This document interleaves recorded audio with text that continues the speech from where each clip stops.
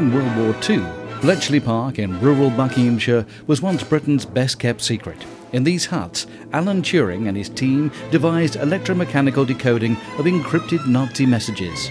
Appropriately, Bletchley is now home to the National Museum of Computing. The museum came about as an idea by a group of trustees who wanted to capitalise on this wonderful location that is Bletchley Park, the birthplace of modern computing, and tell the story of computing from that first ever computer, the Colossus, through to the present day, and let people know about developments for the future as well. I'd done a lot of research on the history of early computers, and I knew how important the Colossus was, and so when we came to Bletchley Park, that gave me the excuse for rebuilding it. And this little piece of kit here is an undulator, and basically all it is a pen recorder. This is an Elliott 803, to give its official title, 803B. This computer here is around about 1962 build. So this is known as our mainframe room, and what we have in here is an ICL 2966 from the late 70s. One of the things that the schools, when they come here, like to have is the interaction with computers. And this is where the children can come in here and they can realise how really good old games were. The items came together from a variety of sources, different groups of volunteers working within computer conservation groups, identifying artefacts that we felt would make good displays in the museum. They've been gifted to us and assigned to us over time, and now we're assembling them into different displays. From the very early days of computing, even pre-computing with slide rules and calculators, right the way up to, well, machines like the one that I'm sitting next to from the 70s, which is an air traffic control system, right the way through to modern day machines, all about the personal computer and its transition. During World War II, the German Lorenz cipher machine created coded messages which were transmitted by radio to the Nazi war machine. These transmissions were intercepted and sent to Bletchley Park, and the world's first electronic programmable computer, Colossus, would calculate the key code, which then enabled messages to be deciphered. The intercepted Nazi radio signals were printed out initially onto paper tape by an undulator. And basically all it is a pen recorder that traced out the telegraph signals being picked up by the receivers onto a narrow paper tape called slip. WAFs would interpret these messages by hand and then transfer them into punched paper tape for Colossus to make the massive calculations which produced the key for that day.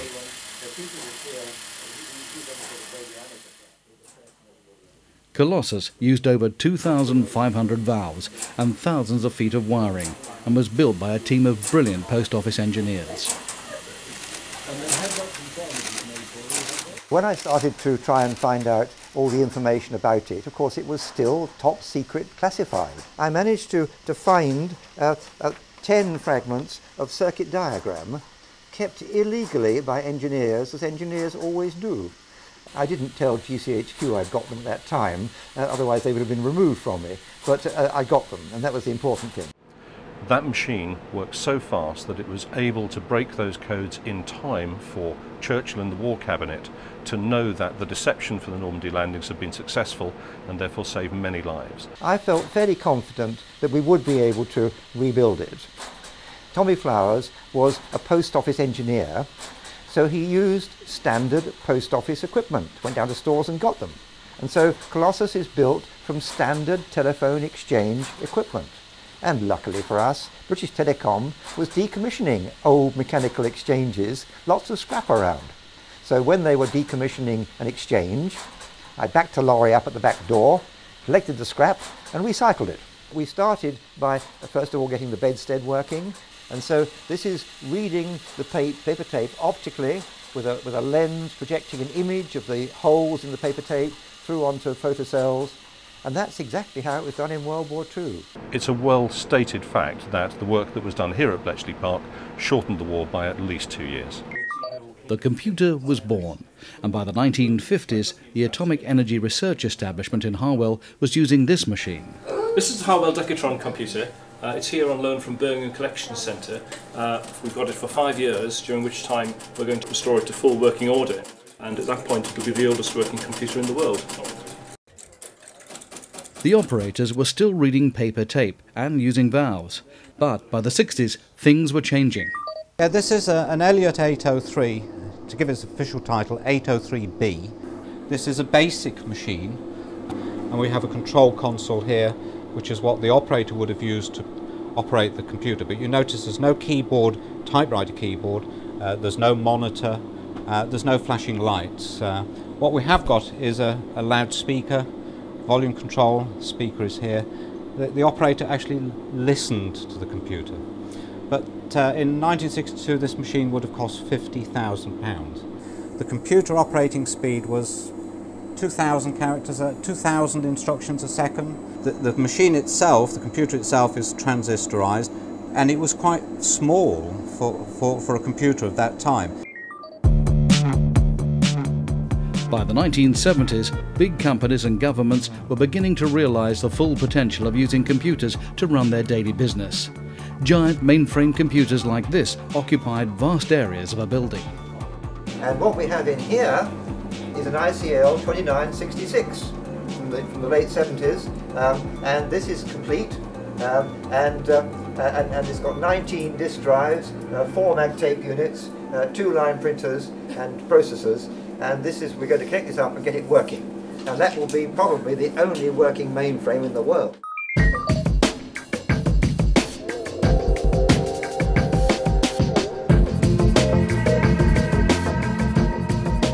In the 1980s, the computer began to move into our homes, and the National Museum of Computing's PC Gallery shows just how rapid the development of the home computer really was.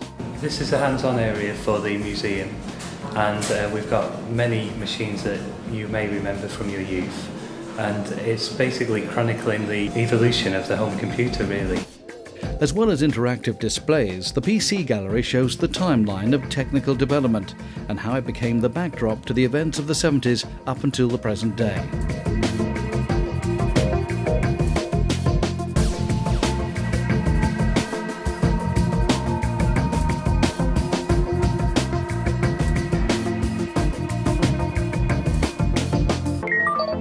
Today, probably the biggest influence on our lives has been the internet, or the World Wide Web. And this is the NPL gallery that celebrates the birth of the internet, which was indeed a British invention. And here you can see interviews with the original designers and experience early internet connectivity.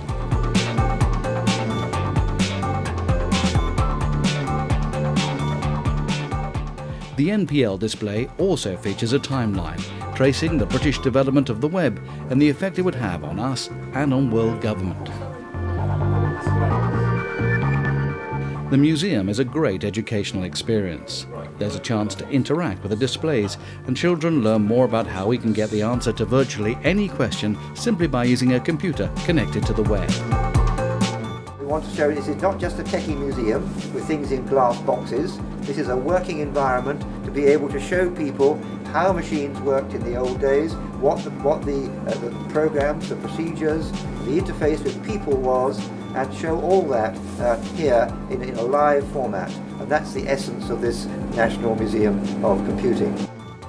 The National Museum of Computing in Bletchley Park creates a living history and tells a story of computer development from those early dark days in World War II to the world of home computers and the internet of today.